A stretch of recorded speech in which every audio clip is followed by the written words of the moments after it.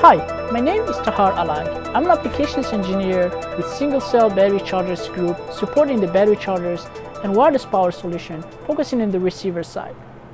In this demo, we will talk about the receiver of wireless power and will provide a lab demo on the BQ51-050B.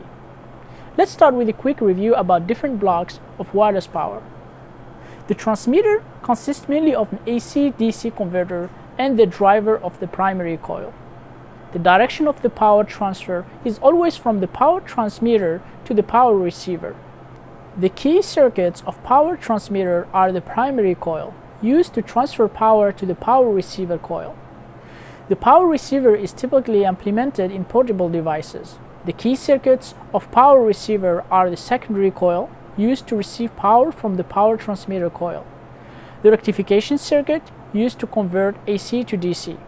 The power conditioning circuit, which buffers the unregulated DC into regulated DC, and the communication circuit, which modulates the signal to the secondary coil.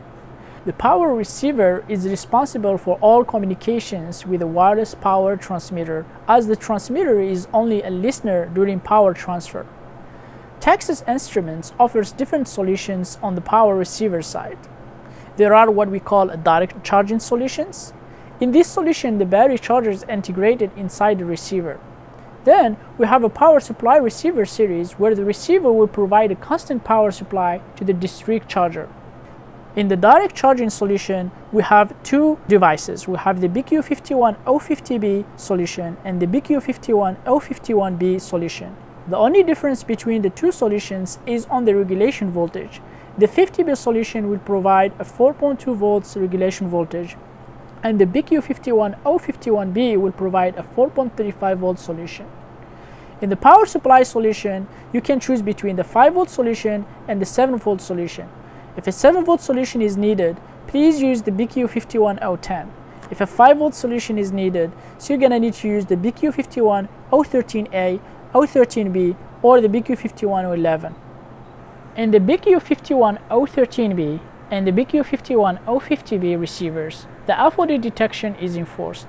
This is part of the WPC 1.1 requirements. The main objective of the FOD is to avoid temperature rise on foreign objects during power transfer from the transmitter to the receiver. Let's give a quick demo about the BQ51-050, which is the direct charging solution.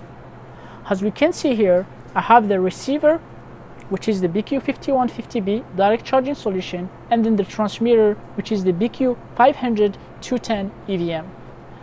I'm powering the transmitter using a 19 volts power supply.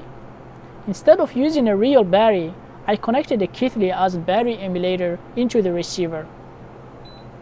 I turn it on and I adjust it to around 3.8 volts battery voltage.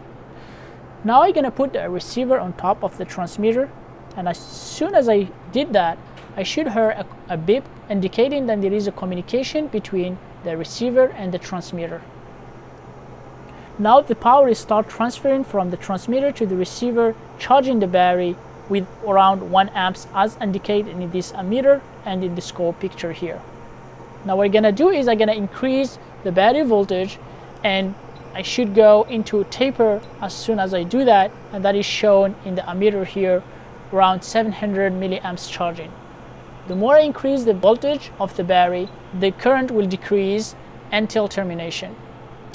The direct charging solution has up to 93% AC-DC efficiency and supports up to 1.5 amp charging current. For more information about this part and other wireless power solutions, please visit ti.com. Thank you for watching this video.